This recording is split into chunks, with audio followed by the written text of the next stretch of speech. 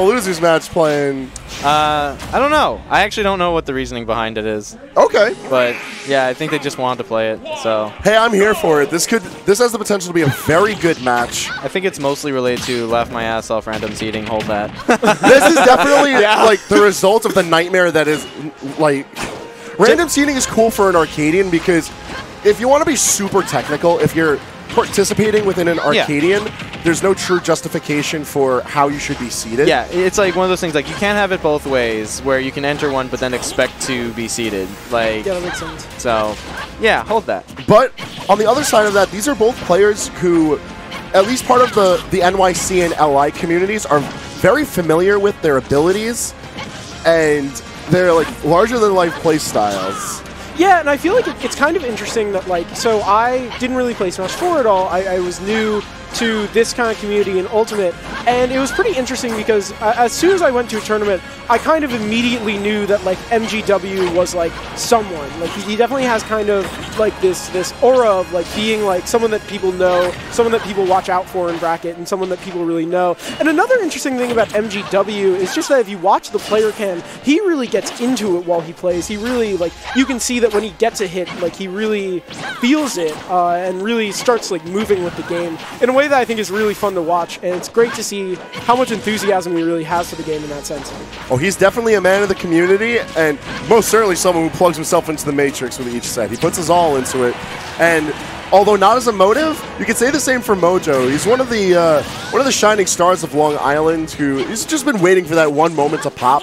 And I feel like the same can almost be said for MGW, where even though he is very well known, even outside of the Tri-State community, it's his results that don't showcase his talents sometimes. Yeah. And I feel like this is the type of bracket that could really do that. But in this kind of a situation where you have two players facing each other so early, I don't know, man. One of these guys can't go further into the bracket, but nonetheless, we're going to have a good-ass match ahead of us. Yeah, and I know that the main Arcadian was also, like, about a month ago for this season, and there were a lot of matchups really early on in losers that you wouldn't expect. I think that actually, like, the top 5 seeds, none of them made top 8 except for one. So it's actually really fast. I was actually one of them. It was embarrassing. So it was really interesting to see, and I think that Arcadians, it's really interesting.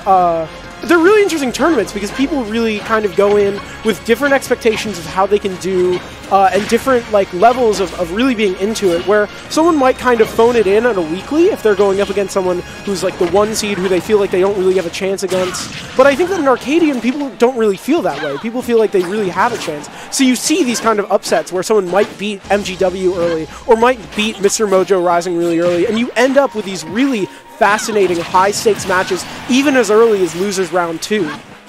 Turning our focus to the action for a little bit, seeing how MGW's been doing a very good job of staying super mobile, playing a lot of that classic hit and run that we've come to expect from Greninja, and more importantly to that, I feel like he's doing a really good job of being aware of the space on Battlefield that is allotted to him. Like, Mojo is trying to chase very well, and he's not committing to buttons as hard, but whenever MGW's putting out a hitbox, he's making sure to retreat with it or just be smart about being able to trade. Yeah, and you definitely, what I think is kind of interesting is that he's had the lead for the whole match, but I think that a lot of people, when they get the lead, they kind of use that as justification to play more aggressively or use space more aggressively or really try and like push their opponent further to try and like close out the game. And that's not really what we're seeing from MGW at all. We're really seeing him kind of back up, sort of get Mojo Risin uncomfortable, get him to sort of make the first move. And then you can see that like even if they're in neutral and they have like even stage control, he's willing to just throw a couple small shurikens to try and get Mojo to really commit, which I think is very interesting. But we're seeing kind of a change in that playstyle right now, I think. Yeah, the fact that this match is managing to even itself up a bit is showing that like Mojo's caught on to how MGW is able to zone him out, but Hydro Pump managing to win-box him out is going to give MGW game 1. Although, like you were pointing out, things are getting a little slippery towards the end there, and the boys popping off for MGW already. Yeah. Definitely a fan favorite, so to speak. Kind of an effect of him being such a long-standing community member. A lot of people really like MGW, really want to see him win. Mr. Mojo Rising certainly is fans of his own, though. Most definitely, and even though we can't quite see it in the player camera, off in the distance, there he is. It's Long Island's own star child. It's player 4, trying to root on Mojo.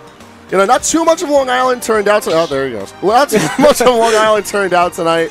We kind of had, like, scattered crowds, but The ones who did show up, I feel like could leave a dent in the bracket. Yeah, no, I agree. There have definitely been some really kind of dangerous-looking faces in the bracket as far as the people who made the trip down. And I mean, you can't really blame people for not making the trip down, because especially like around the holiday season, the traffic is just unbelievable. Oh, the LIRR is kind of a mess. I mean, like, what can you do? Oh, bro, you're preaching to the choir. I really appreciate someone who's willing to take someone back to a stage they lost on. I think that shows a lot of strength and confidence in a player. And I feel like it's a good pick for Mojo because you don't want to give a more laterally oriented space to Greninja. Otherwise, he's going to make his superior ground speed like really start to weigh down on Lucina. But also, in Game 1, we really didn't see Mojo lose out because of the stage. It was just smart decisions from MGW where he was able to turn very quick reversals and just stay a couple of steps ahead of Mojo in his chase or keep himself far enough ahead in the percentage race where it really was just a matter of the play skill. Definitely, and I think that this round, even though MGW won the previous game, he's still very much changing up his playstyle in the sense that you see him doing a lot more things on Mojo Risin's shield, trying to get him to sort of do those panic options, like the up B that you saw early in the game. He managed to cross Mojo up and really just get him to overcommit. And I think that you're seeing a lot more of those interactions here, where MGW is being a little more aggressive and trying to play the game at a much closer range. And it seems like Mojo is ready for that, and it's adapting to that very, very confidently. You can see that he's spacing out with down tilt and F tilt. And yeah, like this sort of more aggressive style hasn't yet really paid dividends for MGW the way that his style in Game 1, which was much more defensive, did.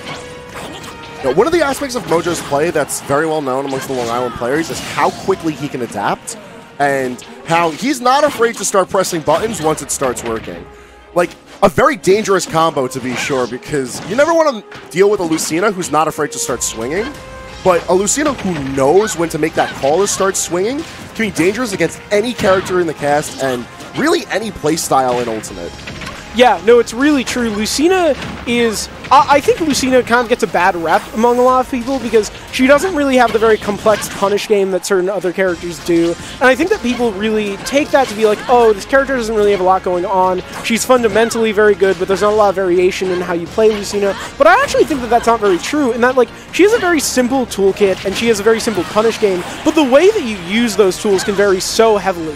And the way that Mojo played Game 1 and the way that he played Game 2 is so different, even though he's using those same very simple tools. He's just applying them in different ways and adapting that use of those tools to MGW's new style in a way that's amazing to see so rapidly. Ooh, MGW wanted to go for it all there, try and net the early kill, secure this 2-0 over Mojo, but it's not in the cards just yet. Mojo's starting to bleed out, but 142 on Greninja is pretty dangerous numbers to be showcasing. I don't know Greninja percents well, but I'd imagine that he needs like 10% more before he can really start going for like dash attack up smash to seal it out, I'd imagine. Yeah, at the percentages that are on board right now, like going for the Shadow Sneak just to either threaten kill or guarantee stage control, I feel is pretty smart, but retreating the there. Gonna take it, yeah. Oh, all right, crowd's starting to get a bit rowdy there. A smile out of player 4. All right. We got a match. We really got a match. I'm curious to see where MGW goes with this in terms of stage. Now, if he's to channel any of the other New York Greninjas, I feel like he's going to want to try and bring it to the town and city. Yeah, and I mean, that's the kind of thing where you have like the holy trinity of FD, Kalos, and town and city, where like if you ban 2, your opponent's going to go to the other one, and that's exactly what we saw, right? We saw FD and Kalos ban, and he's heading to town and city. Oh yeah, everyone knows to take FD away from Greninjas. You don't want that smoke at all. No, makes sense. Really makes sense. And Kalos, I think, is just a difficult stage for Lucina to really navigate in general, both in terms of the platform being very close to the ledge in terms of obviously they're right above there, and just in terms of also killing. Lucina does a lot of killing off the sides, and while I think Town and City obviously favors Greninja, Lucina will really get a lot out of those blast zones. I think the dimensions of the blast zones, where they're very high but not very wide, actually favors Lucina very well. I would agree, and I feel like Lucina fares well with covering the plats and when it is in its FD formation. So as far as grounds to cover, this is probably the most even that Lucina can ask for on Greninja's counter pick. But Playstyle-wise is where it's really going to come down to. We've seen how well Mojo can adapt. Let's see if MGW can keep up the pace. Yeah, and the question really is, especially when you see a set where the first 2 games are played on Battlefield, and then you go to one of the more flat stages, the question is, to what extent was Mojo's ability to land in the previous 2 games more of a factor of the platforms on Battlefield, or more of a factor of his mix-ups while landing? And you already saw that he kind of struggled to get down early in the game. MGW picked up a lot of percent, so we'll have to see what he does to adapt to how much more space MGW has to really put pressure on Mojo as he's landing. I feel like the fact that Mojo is a lot more comfortable with pressing his buttons and understanding his spacing against Greninja is what's allowing him to play towards MGW as he's starting to adapt, because now we see MGW trying to pick a very particular space when he starts throwing out these shurikens, when he starts threatening with forward air. He's trying to be right outside of Falchion range, that way he doesn't have to worry about fair and bare repositioning Mojo. But Mojo's swinging away. He manages to break first blood in Game 3, and he's really just been keeping it with Greninja's own speed and picking where MGW has to battle him. Yeah, no, it makes sense. And we'll see, like, here you can really see that he wasn't sort of going for the immediate ledge trap option where you try and punish immediately what they do, but instead really Mojo is trying to establish himself on the stage, make sure that MGW is unable to regain center unless he really gets past it in some way. And that's a great fastball air dodge to get out of that situation. Ooh, all right, yeah, we see some heavy swings going on there. As soon as MGW tried to get a landing, like, Mojo almost made him pay the price at as early as 90%. Oh my god, and up 3 stocks to 1, and the headphones coming off for MGW, which is always a really interesting sign. I really like when players adjust those sorts of things mid-set. He's got to feel the crowd, man.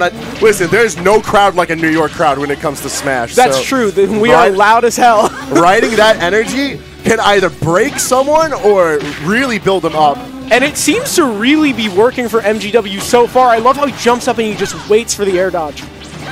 Like, the run outside of Lucina range and then dash attack, I think is a phenomenal adaptation, because you just go for the whiff punishes, which is one of Greninja's greatest strengths as a character, especially, like, given how aggressive Mojo's been playing now. Yeah, no, for sure. And Mojo, you can see, anxious to finish this game, but it's not going to be so easy. He has a 67% lead, which is fantastic, but he really has to seal out this stock quickly, because as we've seen, once MGW has him in disadvantage, he racks up damage incredibly quickly.